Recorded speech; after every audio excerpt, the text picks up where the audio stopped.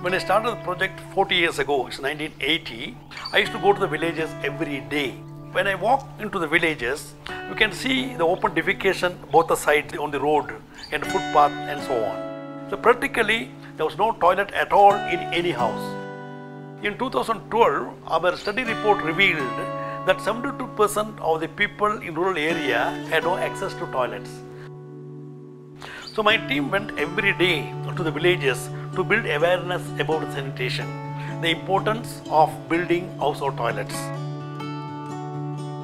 It took 7 long years, and I am happy today we have built 68,000 household toilets in the Nilgiris mountain. But my happiness disappeared to see that the fecal sludge was dumped in the forest and river, which is worse than open defecation. In order to address this critical problem, we approached one organization called Waste based in Netherlands. With the help of Waste, we built 2 fecal sludge treatment plants, one in Kethi and another one is Nilgiris.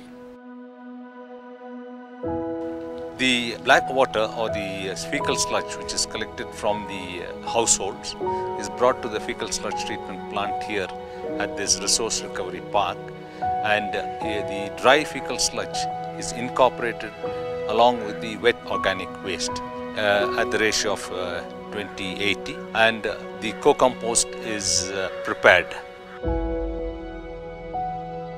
Very promising thing is the co-compost which is produced has got good welcome from our vegetable growing farmers.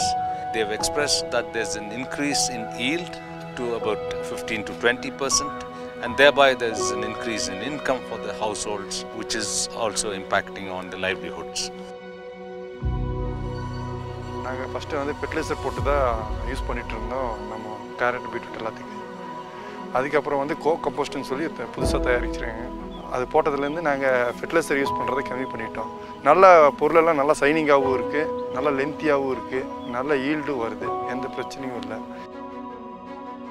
Certain community were hesitant to use the co-compost because the way it was produced.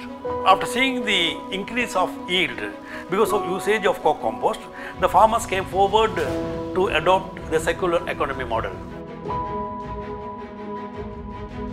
Now I am very proud and happy to see the villages are clean. I can freely walk into the villages because no open defecation. The quality of life of the people have improved now.